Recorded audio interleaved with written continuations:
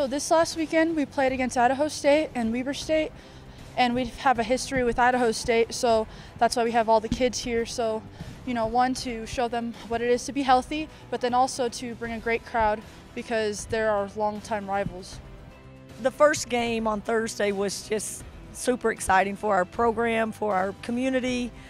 Clearly we played great against Idaho State, and it was probably due to a second annual kids game and health and hoops day, and it's wonderful for women's basketball when you can get people in the stands. So couldn't have been happier with how we played and how we competed against a gritty, tough team that's taken us out the last couple of years.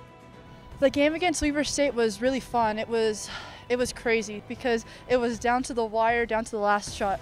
I was just proud of how our team made big plays to put us in a position to have an exciting ending when Savannah Smith makes a three when the buzzer's going out, and it just shows you how tough a competitor she is, and really how our team fought and competed was really impressive.